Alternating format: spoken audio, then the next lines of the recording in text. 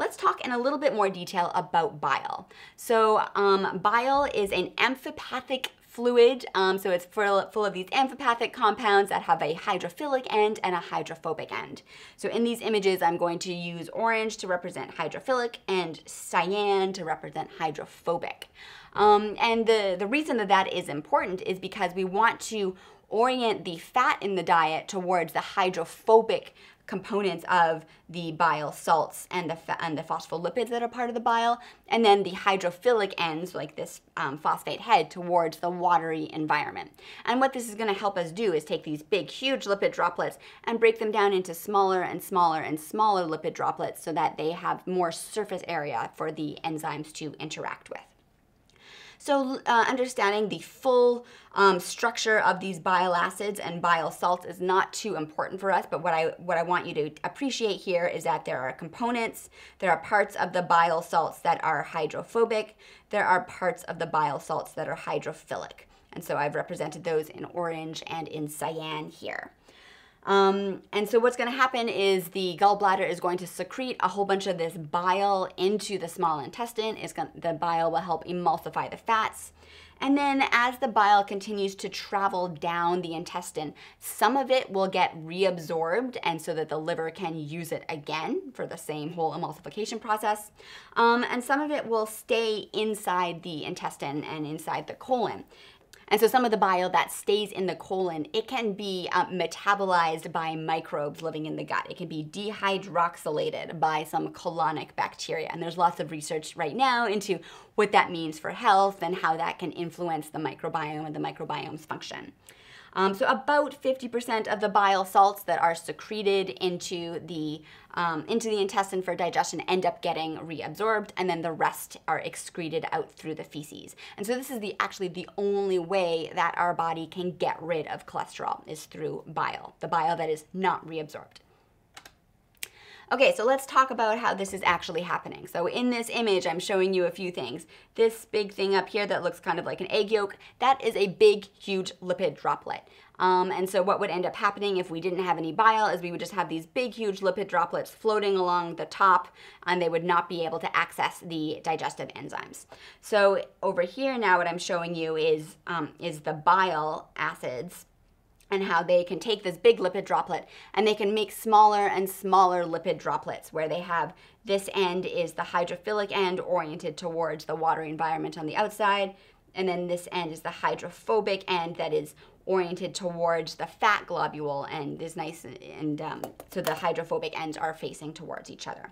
So we've taken this huge lipid droplet and now we have emulsified it to make these much smaller lipid droplets so that the digestive enzymes have more surface area to access for digestion. Now, the particular digestive enzymes that are important for triglycerides are an enzyme called lipase.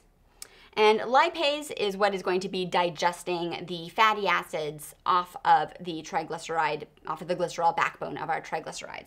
However, lipase by itself, it kind of falls off. It doesn't stick very well to actually perform this digestion. So that's why we need a little bit of additional help from colipase. Colipase is going to help dock the lipase onto the small lipid droplets so that the lipase can actually perform its function. So what is going to happen is lipase attaches itself to a small lipid droplet docked with colipase. It is then going to digest the triglycerides, yielding a whole bunch of fatty acids. Those fatty acids are going to get transferred into a micelle. So I introduced micelles to you earlier. Remember that micelles are a single layer of phospholipids, so they have their hydrophilic phosphate heads facing towards the outside, the watery environment, and their fatty acid tails facing towards the inside, toward the core. And so this micelle will get filled up with a core of fatty acids that we have just digested. Now, why do we need these micelles? Well, in order to absorb these fats, they need to get right up close to the enterocytes. Remember that when we're looking at these, the villi and the enterocytes within the intestine, that they have this unstirred water layer that is right up in contact with the enterocytes. And so in order to absorb these fatty acids, they have to get really close to the enterocytes. And so that's what the micelles can do, is since they are nice and comfy with their hydrophilic heads pointing towards the outside watery environment, they can get right up in that unstirred water layer and right up close to the enterocyte so that we can absorb those fatty acid tails. And so that's kind of what we're seeing here. So we see these micelles full of fatty acids, and they're getting right up close to the enterocytes. So you may think, oh, if I want to lose some weight, maybe what if I can just prevent digestion of triglycerides? That would be great. If I can't digest and absorb them, then I won't get the calories from the fat that I eat. So there are products out there that do just that. So this is called orlistat. And what orlistat does is it inhibits both gastric and pancreatic lipase so that you can't digest those triglycerides.